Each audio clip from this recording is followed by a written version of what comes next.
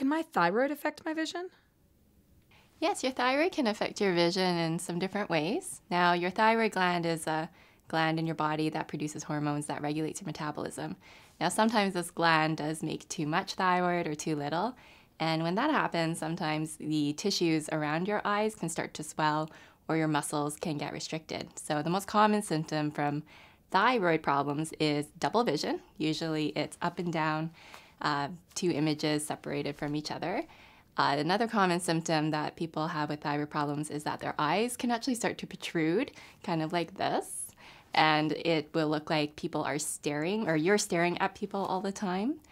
And the most common problem with thyroid would be if there's compression on the optic nerve, and that can cause problems with blurry vision and then also losses in your side vision. So if you do experience any of those symptoms, definitely the first thing you should do is to go see your BC doctor of optometry so that they can diagnose what the problem is.